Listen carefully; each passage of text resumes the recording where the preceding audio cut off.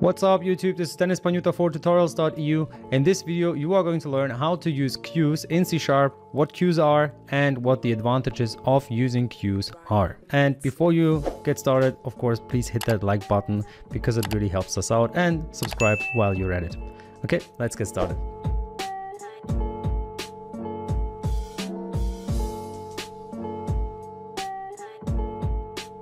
Hey, and by the way, we also have an article that you can find on our blog that is going over everything that you will see in this video with the code and also the resources. So you can just download them from there. Definitely check them out, and maybe you just want to read through it instead of just watching the video, or just use it as additional material.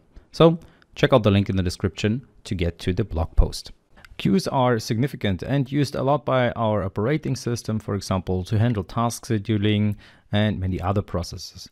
Queues should be used when the order of the data is important, as we will see in our example. Queues work like real queues in real life, like an airport check-in where the first person in the front desk gets served first, or like in a restaurant drive-through where the car in the front will get to order first, and when new cars come in, they must wait in the back of the line and will be last served. So we use queues when the order the data comes in is important. So data can be added only from the back and removed from the front, and can't access the elements in the middle. It's the FIFO system, so first in, first out. For example, in operating systems, queuing messages, I/O requests, mouse movements, and so forth. So they can be executed in the order they came in. Then managing web requests in a server to handle them one by one. So it's a handle congestion. And queuing input in video games, for example, in a fighting game with combo attacks like Street Fighter, where you have to keep track of the user input to determine the combo that will be performed. So let's go ahead and first of all define a queue. In order to define a queue, you can use the queue keyword. Queues are also part of the generic collections, which means we need to define what type a queue will incorporate. So in this case, it will hold a bunch of integers, but it could hold any other type as well. It could hold strings, it could hold even a whole objects. So you're fully free to define whatever you want this item to hold. So queue, then less than sign, int, greater than sign, and then the name of the queue equals, and then you can initialize it straight away, as we do here, where we just create an empty queue that holds integers. Okay, so now we can go ahead and add items to this queue. In order to add items to a queue, you can use the Enqueue method. The Enqueue method adds an object to the end of the queue. Okay, so if I add an item like 1, for example, this item will be the first one because, well, it's the first one that we enqueued, but it will also be the last one. Okay, so as soon as we add another one, the new item will be the last item in the queue. Okay, so that's how ordering is done. It's similar to a stack, but the difference is that a queue, when you get rid of something, so when you pop an item, it's going to take it from the beginning of the queue. So the item that was created first will be taken away, or will be popped out of the queue, so to speak. Okay, so in order to look at the queue's items, we can use the peek method.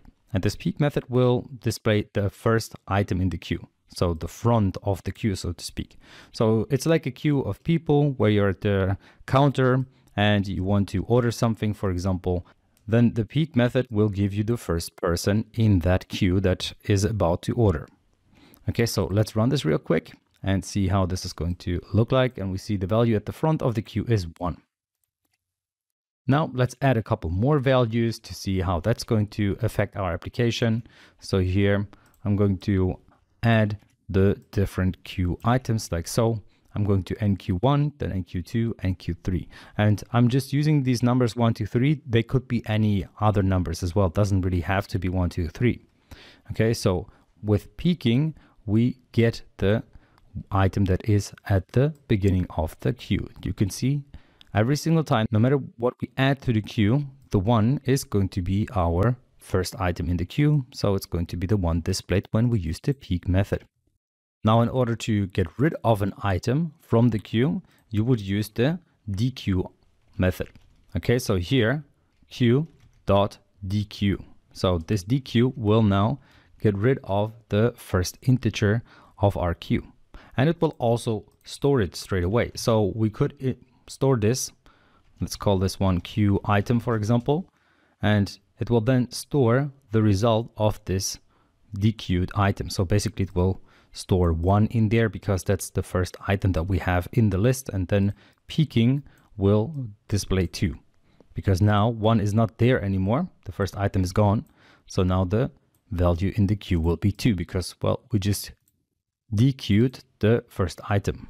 So it's similar to pop in a stack, but it takes away the item at the beginning of the queue instead of the end of the queue or the end of the stack, however you want to look at it.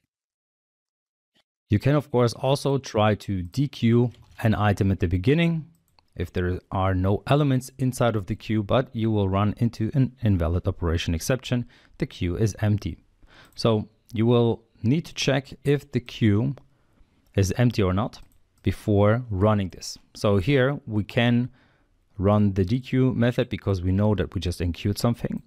But otherwise, you would use the count property of your queue in order to figure out how many items you have there. So this is the property that you can use, gets the number of elements contained in the queue. And you can then check if that one is greater than 0, for example, to check if there is anything in the queue that you can, for example, dequeue. Okay, so in this particular example, I'm just going to go ahead and use my queue count to double check in a while loop. And for every single item, I'm going to dequeue it and also write down the amount of items that are still in the queue and also the item that was removed. So this line here will remove the item by calling the dequeue method. And at the same time, it will display the item right here because that's what we're using here. We're using the string, right? And with this position 0, it will display whatever is the result of the dequeue call. And as you can see here, the dequeue method will return an integer, so we're going to display a number here. Okay, so let me get rid of this dequeue that I used here in order to demonstrate how to dequeue an item. And let's run it again, and you can see the value at the front is 1. And then we basically start the while loop here. That's the interesting part. So 1 was removed from the queue, now we only have 2 items left. 2 was removed from the queue, now we only have 1 item left. And 3 was removed from the queue, now we only have 0 items left. So basically the queue is empty at that point. Quick pause. In this video, you learn something about C#. And if you want to learn everything there is to know that you need for the fundamentals and to become a real C# developer, then definitely check out my C# masterclass in which you're going to learn all of the things you need to know about C#. So you're going to learn how to do the basics, how to use object-oriented programming, how to use WPF in order to create your own user interfaces, how to use databases, how to use LINQ, how to create your own games using Unity, and a lot more. So if you want to become a real C# developer, definitely check out the link in the description below. All right, so let's look at a more or less real world example. Of course, we don't work with databases in this simple example here, but let's say we have an e-commerce platform and we're the seller and we receive a bunch of orders. These orders should be processed so that the service time, so the waiting time for the customer, should be held to a minimum. This is why we are going to use queues, because they're very practical since we care about the order of the orders coming in. So the order of orders, it's a little of a tongue twister here, but the order of which the data was received. Okay. And by data, I mean the orders themselves. So let's look at this very simple class that we're going to build here. And I'm going to put it inside the same file. Here, this class order with an order ID property, the order quantity property, and then the constructor, which basically just sets those 2 values when we create an order object. And then we have this print message or this process order method, which will print the order ID of the item that we are currently looking at. So of the order that we are currently looking at. Okay, so now what I would like to do is I would like to actually create methods inside of my program class. So I'm going to put it in here inside of this bracket still. And the methods, they are going to take care of orders from the different branches. So let's say we have two different branches where we can get orders from. Let's say we're selling on Amazon and at the same time at Best Buy, for example, and then we will now get those orders. Now we're not going to make it too complicated where we are going to check which branch is, well, the order of the different branches. This is something you could, of course, see as a little challenge for yourself if you want to develop that. But we're just going to say, okay, give me the orders from branch 1 in the right order and give me the orders from branch 2 in the right order as well. Okay, so here this will be branch 1 with a bunch of orders, and then we have the branch 2 with a bunch of orders. So we're getting the data. Let's say we get this data from a database where we are checking, okay, what were the orders, and we would probably check them by date. So each order would get a date as well. Here we have the order ID, but usually we would also try to store when it was ordered and so forth, but we're going to keep it simple for this example. Okay, so we have now an array of orders in both of those examples, and when we call the method receive orders from branch 1 and 2, they will basically just return an order array. So here, an array of orders. Okay, so that's what this statement here does, return orders. Now in our particular example, the order ID is in fact going to be unique for the two different orders, so they will already be in the right order, so to speak. Okay, so this is order 1, this is order 2, then we have order 3 and order 4 and 5 from branch 2, and then in the evening in branch 1 there came another order and somebody purchased 10 of our items.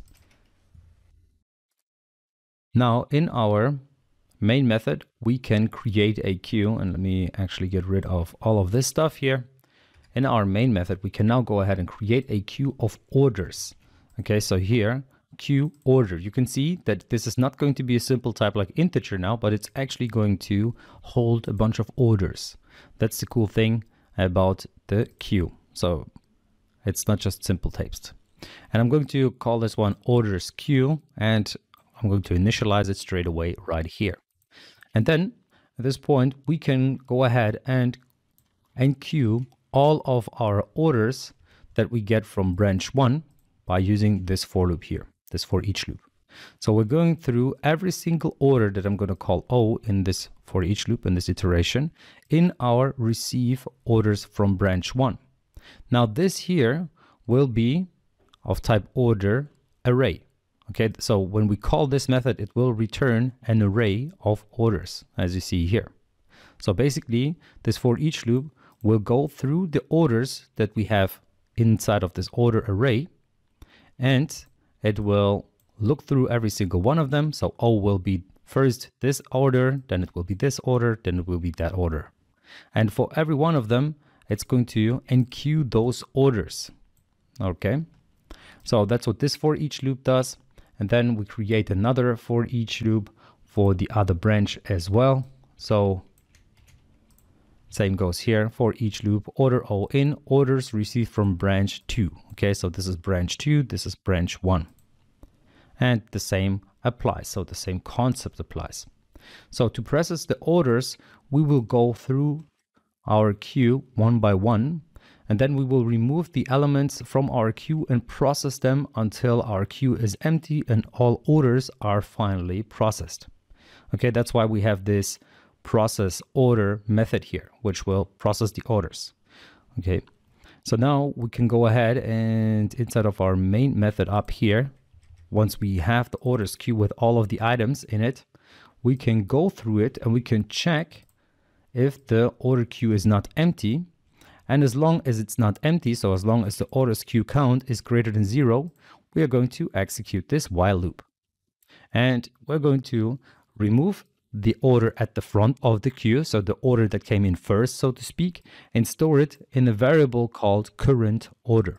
Okay, so we have this order object, which is going to be called current order, which will basically be the result of dequeuing the first item of our orders queue.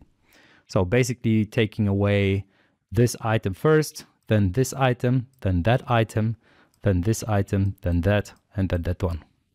Okay, and then it will process each and every one of them step by step.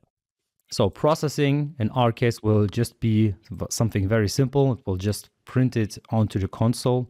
But of course, you could run something way more complex in the background here. This could trigger some events, sending out an email, for example, to an employee who has then to take care of it, or whatever processing system you have employed in your company. All right. And yeah, that's basically it. So now let's run this application to see the results, and we can see order 1 was processed, order 2 was processed, then order 6, then 3, 4, 5.